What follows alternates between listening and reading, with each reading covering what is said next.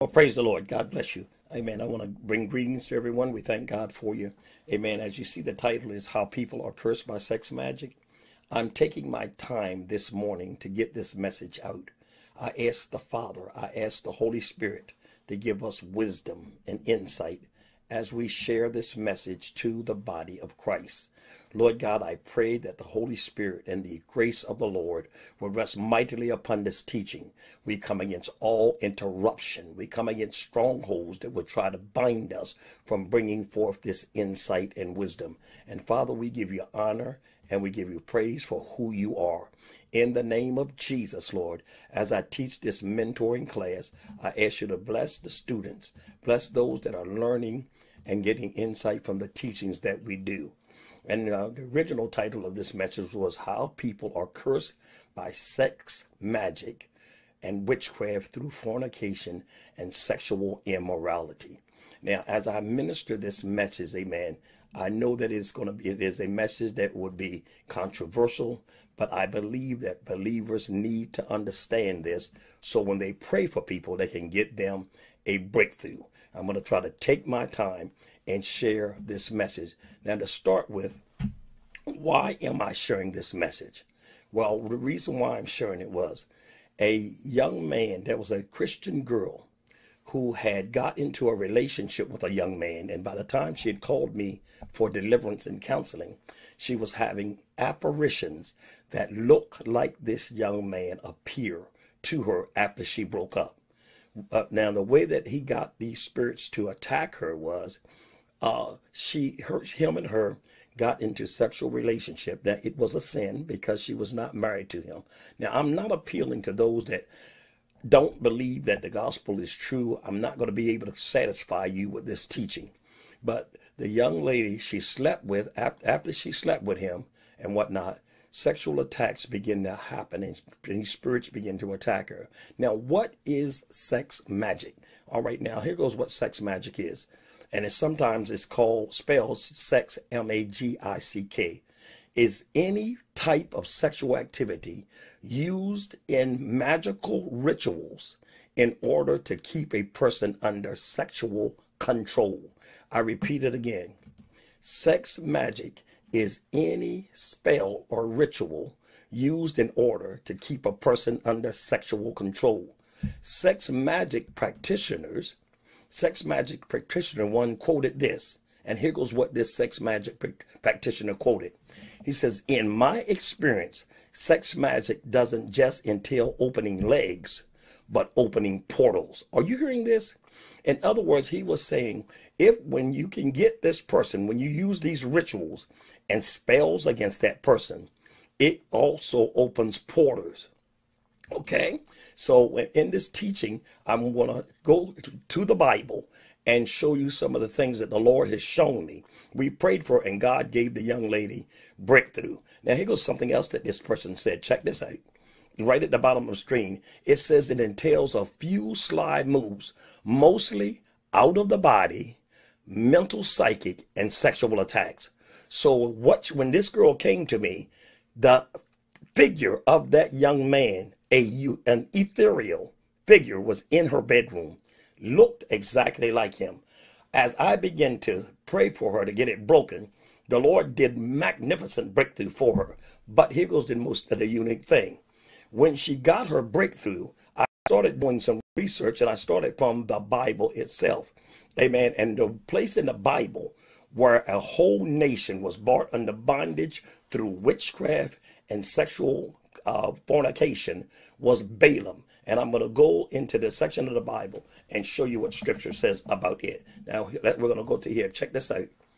Now, Numbers chapter 23, verse 8. Balaam was not able to curse Israel. Balak had paid him money. He had paid him good money to curse Israel. But when he went out on the mountain and tried to pronounce a curse against Israel, here goes what it says in Numbers chapter 23, verse 8. How shall I curse whom God have not cursed? And how shall I defy whom the Lord have not defied?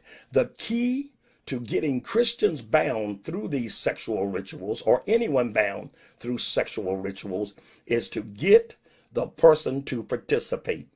Balaam was not able to curse Israel because God had told him, you are going to bless them and you cannot curse them, and I will not allow it to happen. Look what it says in Numbers 23:20.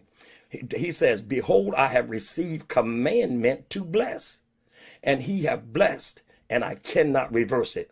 So Balaam found himself in a quandary. He could not curse Israel. He wanted to get paid for the sin of cursing Israel, but he could not curse him.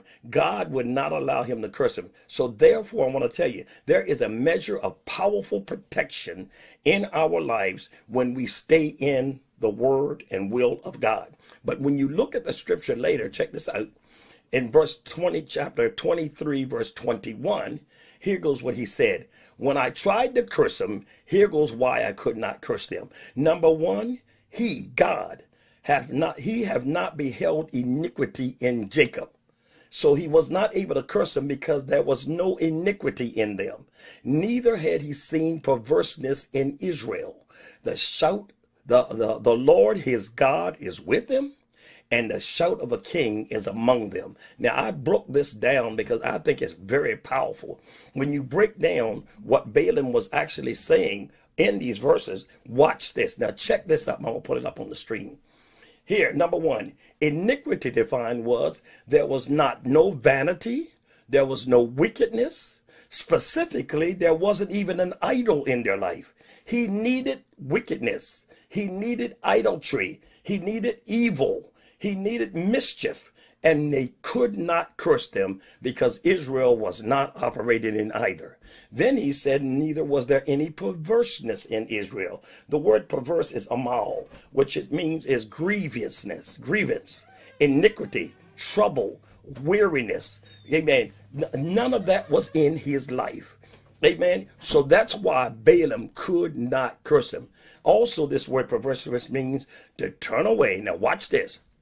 He couldn't curse them because Israel did not turn away from that which is right or good. They were not corrupt, and they were not operating improperly.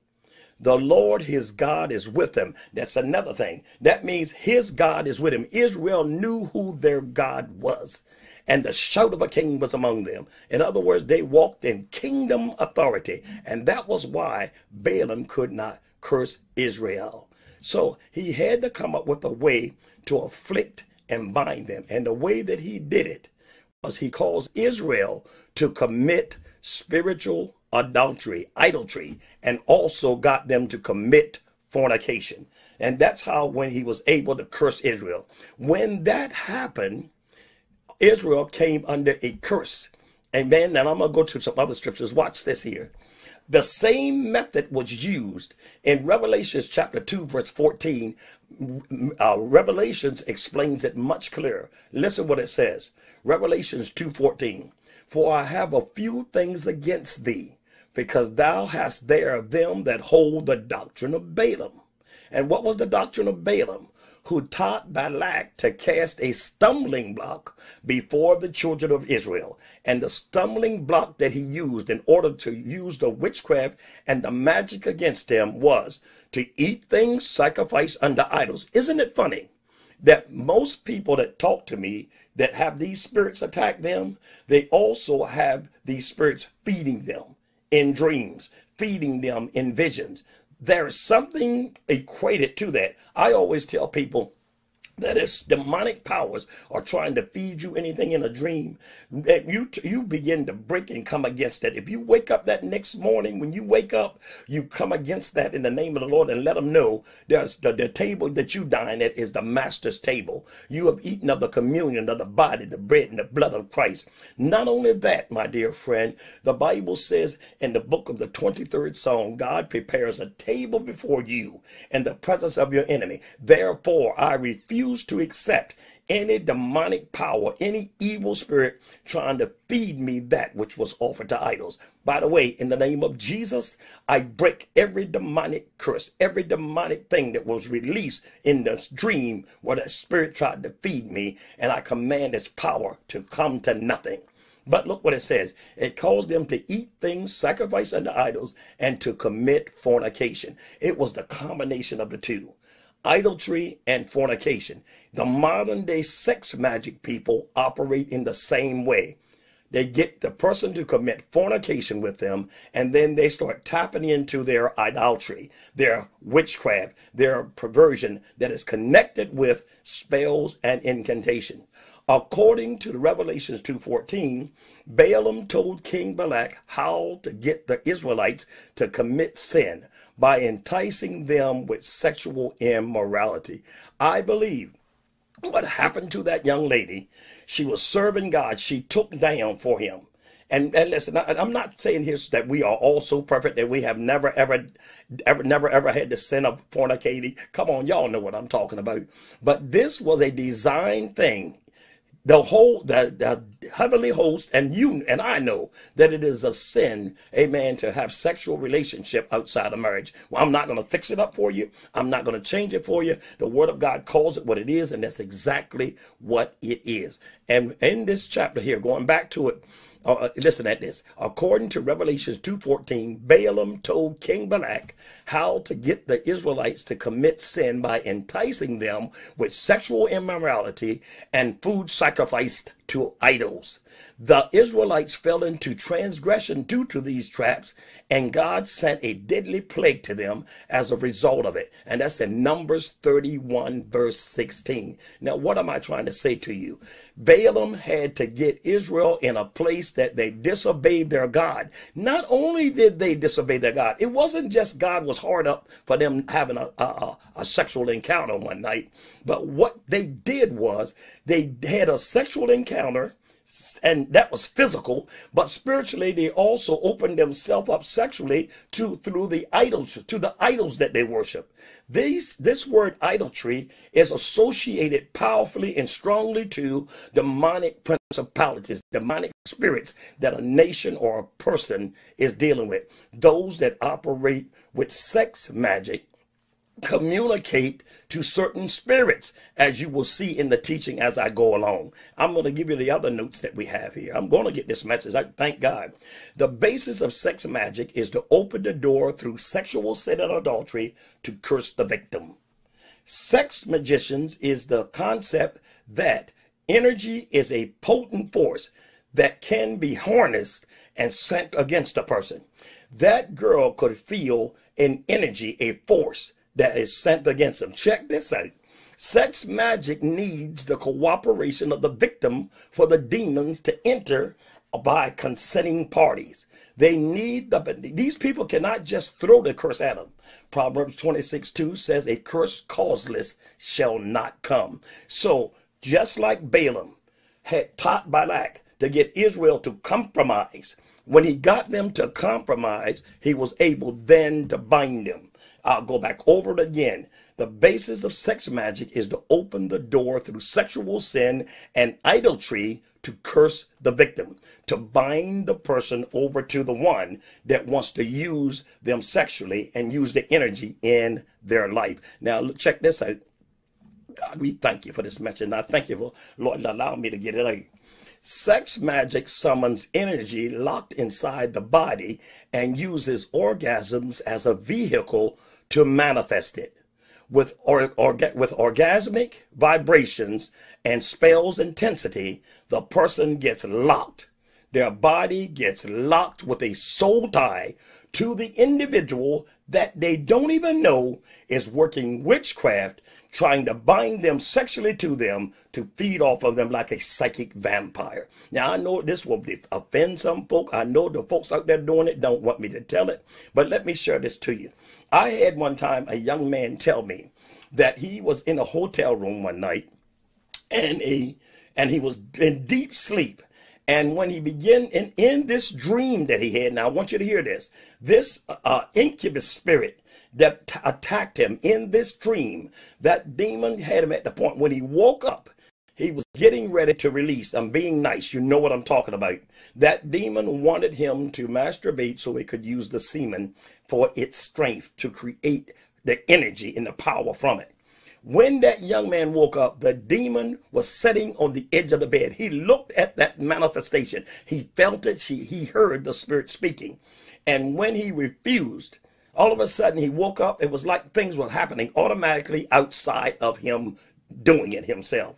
He woke up, sat on the edge of the bed, and he began to pray and rebuke the demon. And the demon kept begging him, finish. And y'all know what I'm talking about when he said finish. That demon, while he was asleep, had him automatically going into the automatic mode, what we call auto masturbation. I'm gonna move on past it. I done said it. And when he woke up, he stopped. He said, what in the world am I doing? And when he woke up, he could hear that demon saying, finish, finish it, finish it. He rebuked that spirit in Jesus' name. Are you hearing me?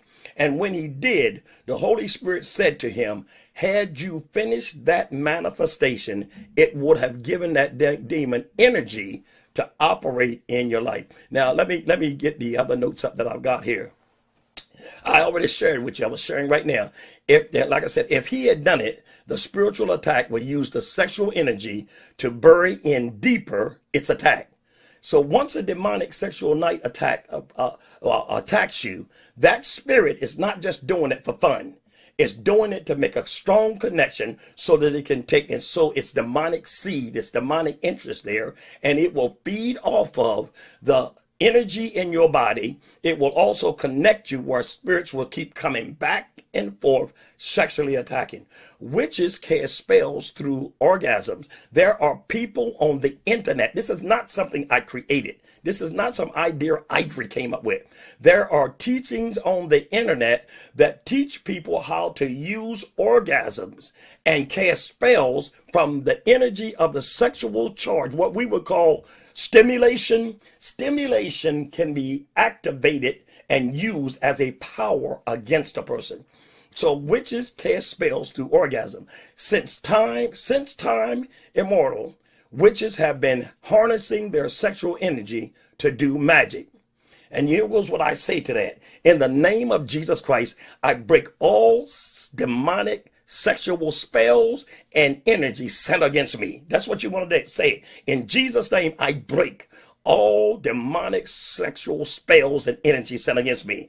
I bind and trap all astral bodies and people making attempts to attack me or harass me using sex magic, and I cast those demons out in Jesus' name. Because when they use sex magic against you, that is an astral body.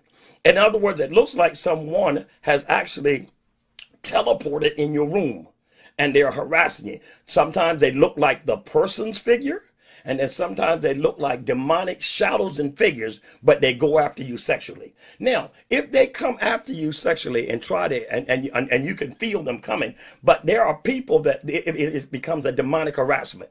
That doesn't mean you got a demon. That means you were actually attacked with a psychic attack, with an ethereal attack that was coming from something being released against you. Is you understanding what I'm saying? The why I had to teach this teaching is because constantly in my deliverance and counseling sessions, I am finding people who have been attacked in this manner. Now, there was one guy that everybody all have heard of his name. Let me show you. And this guy, Aleister Crowley, the most notorious sex magic practitioner in recent history, is Aleister Crowley, a famous 19th century British occultist who viewed sex as the supreme magical power. Are you hearing me? Aleister Crowley often used sex magic in his witchcraft to allure and to attack people with it, and also to gain energy from the other parties.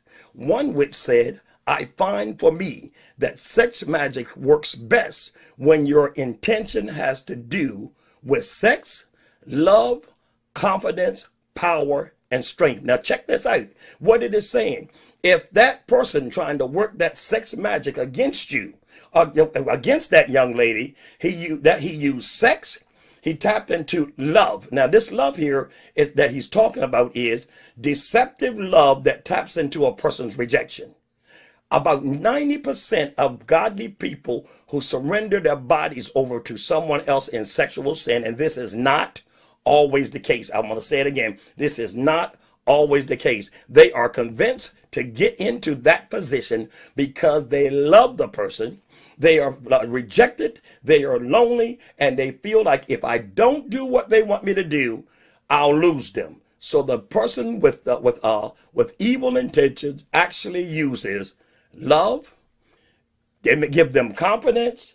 They give them power and strength, and that's the way that they use it to attack that person. In other words, we that are in deliverance just simply would tell you they use the spirit of rejection and insecurity and make you feel like you must surrender. Now, there is a technique that they use, and I'm going to pronounce the word. I'll probably hack it up, but I got things right here. Techniques involve repeating mantras. So those that are working these things does it by repeating certain mantras and certain words during orgasms, focusing on the sigal. The sigal is a magical symbol to help focus your energy, and invoking certain deities. Hathor, Isis, and Aphrodite are common goddesses that they provoke. So they provoke demons. They literally provoke demons. A sigal is a type of symbol used in magic. In modern uses, especially in the context of chaos magic. You hear that? Chaos magic. Chaos magic. Sigal refers to a symbolic representation of the practitioner's desired outcome. That young lady saw pictures on that boy's wall. Those pictures on that wall were related to lust. And by the way, by me being a teacher who's prayed for thousands of people that have been attacked by voodoo, these images that in this sigal looks the same as voodoo images that are used in voodoo. So I'm giving this information to you as believers for you to understand that in the name of Jesus, I break every image, everything they're using to cast that spell against me. I break it in Jesus' name. That's the way you're going to have to come at that thing. Break the power of the sender and also of the object that the sender is using. Glory be to God. And I trust I'm not talking too fast. This was fought. This message that I'm preaching right now was kicked off of a live video when I tried to teach it. The second time I tried to teach this message, it was actually kicked off a radio broadcast. We had pure demonic interference. Now, I'm going to go on and move to the next subject. Check this frame out. Jezebel in the book of Revelations was a witch that used seduction. She used the same formula that Balaam used. I'm going to say it again. She used the same formula that Balaam used. Many times we that are born again have to understand God automatically. Now, let me move this out of the way as I say this. Many times in the Bible, the example of what the people in witchcraft and doing evil is in the Bible, what God says to judge it. So therefore, when you see these things, I love it that the word of God says there is nothing new under the sun. I maintain to tell you, sex magic, getting people cursed and bound by sex magic was used even in the Old Testament. Now, let me get my frame back up. Praise God. Jezebel in Revelation was a witch using seduction. Revelations chapter 2 verse 20 says, "Notwithstanding, I have a few things against you, because you suffered that woman Jezebel, which called herself a prophetess." Now check this out. She called herself a prophetess, and to teach and to seduce my servants. And what she went after was God's servants. There are many people out there that go after God's men and women. I believe that Delilah tapped into the lust that was in Samson. Samson did not fulfill much in his destiny because that spirit of seduction, they knew, even the Philistines knew, all we need to do to bind Samson up, all we need to do to destroy Samson is to get him to operate on that gap in his life called lust, called self-will. Samson was both self-willed and he also was loaded with lust. And that was the way that he was able to be cursed. Now, let me go back on my notes here. Jezebel used Balaam's method to curse that church in Revelations. Sexual immorality and idolatry. The victim is blind to what's being sent after them. By forming soul ties to control and manipulate a person, that's how they blind them. They may not even understand what's even happening at first. Like the church of Thyatira saying, you allow the false prophet or leader to use you sexually. How many women of God, how many men of God have I ministered to who came under seduction and control through leaders, preachers, warlocks, and those that are working witchcraft? Do you not know there are people in this world who go out and seek the root doctors and the conjurmen and those that work in those dark arts, that go out to seek them so that they can curse somebody? Amen. Are you hearing me? But the Spirit of God, the God's truth and God's word is forever settled into heaven. He is not going to allow the enemy to get away with this mess. God is on our side. The anointing of God, the presence of God is on our side. And what we have to understand, glory be to God, that by his grace and by his power, we have power over all the power of the enemy. I'm trying to go on, move on with some other sections of this teaching. Let me get my, there we go. Now, the next frame that I'm going to open up, amen, hallelujah, check this out. The basis of sex magic is to open the door through sexual sin, adultery, to curse them. Sex magic is the concept that the sexual energy, a potent force that can be harnessed and sent after the person.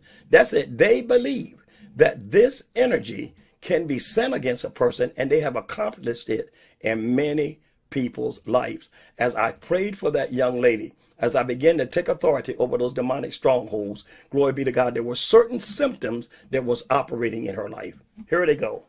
The symptoms are mental control by the person they submitted to. That's right. The person that they slept with, that they got to take down, they end up having a demonic power that seems like that person has control over them.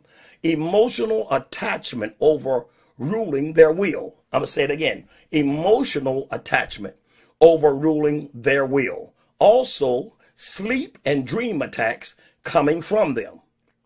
Figures that look like them appear, or shadow figures sexually attacking them. Like Samson, they have a loss of common sense.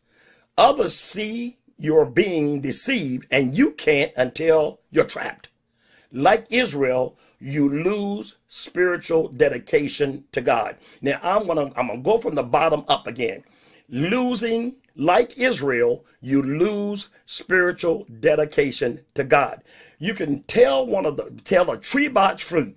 Have you ever got connected with someone that you took down, got into fornication, got into sin, got into idolatry, got into moving around in the occult stuff, just borderlining it, never realizing that once you got attached to that particular person, once that particular person came in your life, you lost your prayer life, you lost your anointing. You cannot prophesy like you used to. You cannot preach. Why? Because through that demonic connection that used sex and idolatry, they bound and blocked you from being able to yield to the gifts.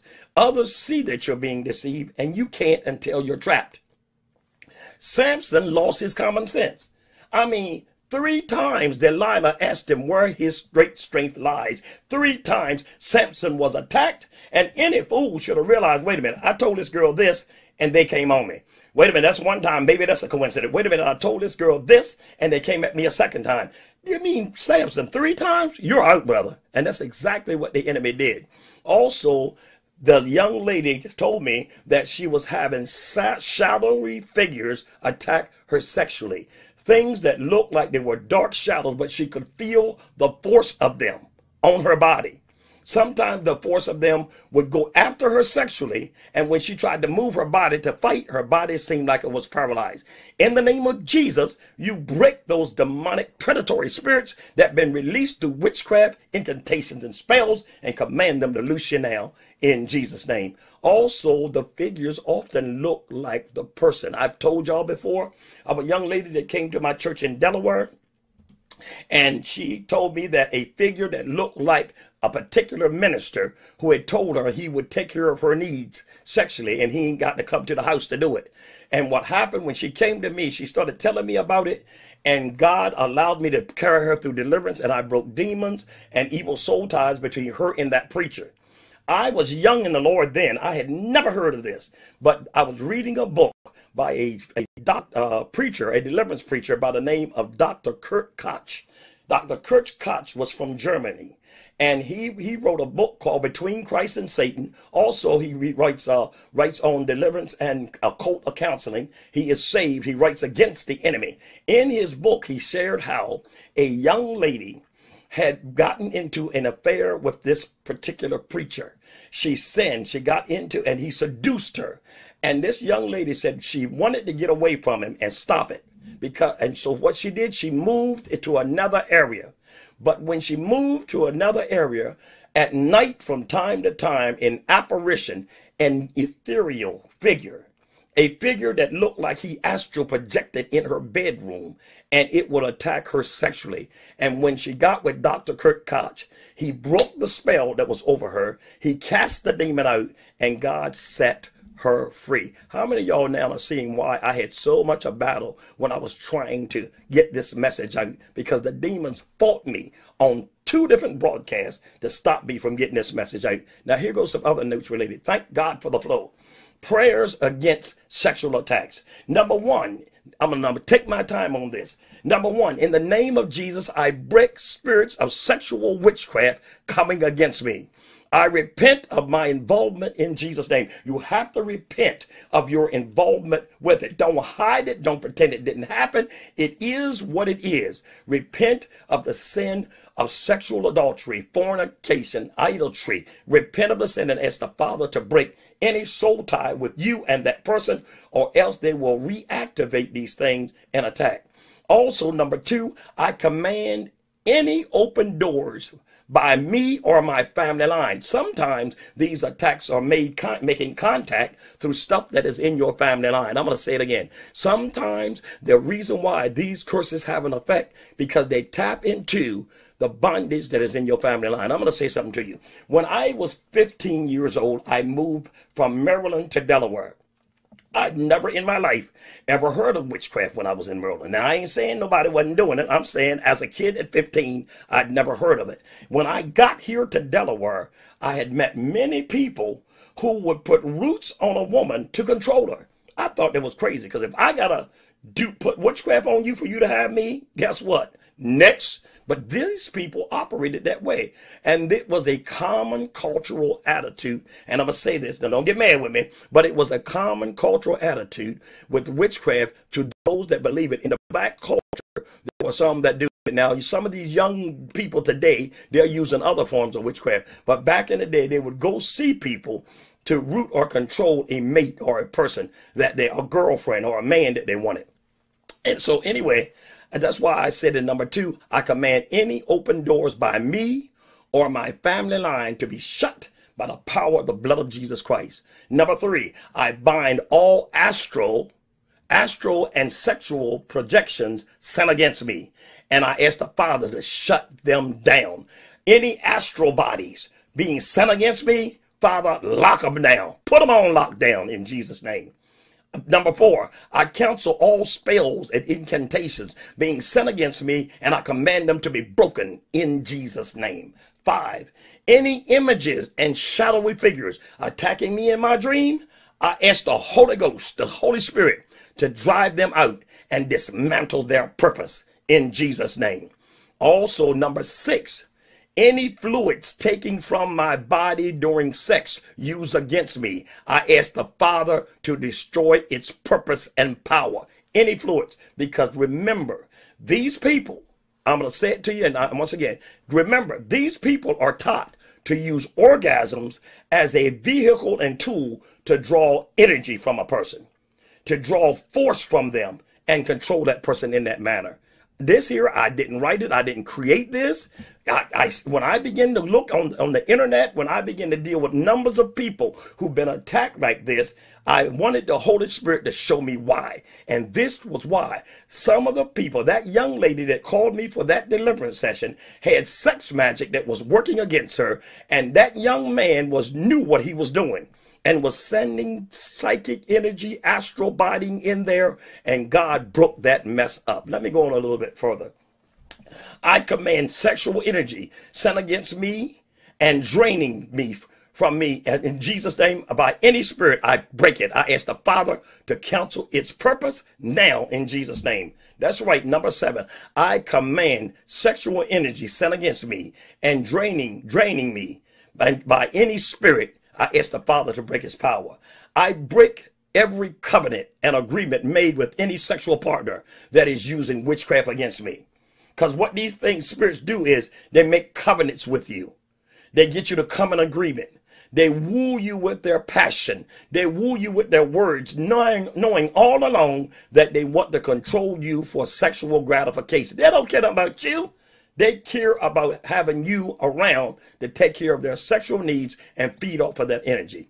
Also, anyone calling spirits against me using rituals, altars, or seduction, I loose myself from its power in the name of Jesus. Next one. Any sex acts that connects me to them, I ask the Father to break the evil attachment. I told some of you how when I was in Los Angeles, praying for a young lady with a number of the other sisters that were trying to cast the demons out of her. She said that the stronghold in her life had her to the point wherein she was married to her husband, but their intimacy was interrupted by something that made no sense. As the ladies were praying with her in the mass deliverance that we had, I walked over to them and I said, how are y'all doing? And they said, Apostle, this one does not seem to be moving. I got down on one knee beside the young lady with the other women, and the Holy Spirit said, whisper in her ear what I'm going to tell you. And the Holy Spirit told me to whisper in her ear that the thing that that young man did to you and said, now it's mine. And he was talking about her sex organ. He did an act to her and said, it's mine, and nobody else will be pleased by you. It's mine. I command that to be broken. And when I did that, command that to loose her and let her go, because she had come to the Lord to be delivered, for the word of God declares, whosoever shall call upon the name of the Lord shall be delivered. I commanded the covenant and the words that were spoken, the words that were released, and he released those words in her ear while having sex with her. She never realized that he was actually doing what we call sex magic, pronouncing what he wanted of her body, controlling her body part. And when we broke that thing, the attack that was against her and her husband's intimacy was loosed. To God be the glory.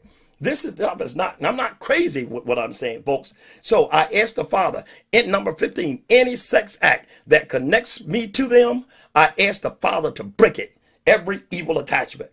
My body is the temple of the Holy Ghost. I command spiritual attacks and presences to stop coming at me in Jesus' name. That's right. Take your authority. Command them to stop. Command their power to be broken in the name of the Lord God. My dear friend, I trust that you have been blessed by this little bit of insight that I've given to you. God is a deliverer. As I'm getting ready to close, I ask you, Father, in Jesus' name, that, Lord God, you break these demonic powers that have been released against your people. Lord God, you said in Ezekiel 13:17 through 21, that you will tear your people from out of their arms, and you will release the souls that should not be bound. Lord God, because you are the Lord our God. In the name of Jesus, every evil covenant, every evil spirit that is operating and trying to be sent against anyone that would expose them, I pray in the name of Jesus Christ, Lord God, that every arrow fall to the ground. Lord God, every pit they dig, let them fall in it themselves. Father, in the name of Jesus Christ, I ask you right now by the power of the blood, Lord God, cut off the astral projecting into our presences. Cut off these demonic powers holding God's people down, trying to have sex. Lord God, we break the very deity. We break the very demonic name that's being called upon, and we come against it in the name of Jesus. We break in the name of Jesus predatory spirits. We break marine spirits. We break those spirits of Pan, which operates through lust and perversion. We break the power of them now in the name of Jesus. For we are entitled and we want to serve the Lord, and we have the right and the privilege to walk in sexual freedom and not be bound by demonic powers attacking us at night. In the name of Jesus, God, we give you praise, glory, and honor. And Lord God, I command command those spirits to come out now. I command those spirits right now in the name of Jesus Christ, and those that are sending them, I ask the Father to save, deliver them, or judge them, Father, in the name of Jesus. Lord God, I command in Jesus' name, I command spirit marriages, which are not marriages at all. They're making dedications to someone, calling them your soulmate, but they won't marry you. They won't serve God. I break the power of those spirits. I ask the Lord to lift the spirits of deception. Lord God, those that are using sex, magic, and rituals, those that are using the energy from their body to ask to use the ethereal parts of the body, I break that now in Jesus' name. Lord God, I may not know everything about this, but I know one thing: who is the creator and Lord of Lords. In the name of Jesus Christ, I break their power, and I command it. I command every spirit that has been operating against us in this way, I break them down in Jesus' name. Father, we give you glory, we give you praise, and we give you honor. God bless you. You've been listening to Apostle Ivory Hopkins. Glory be to God. Go to our website at pilgrimsministry.org. That's pilgrimsministry.org. Amen. And on our website, we have books that we have written.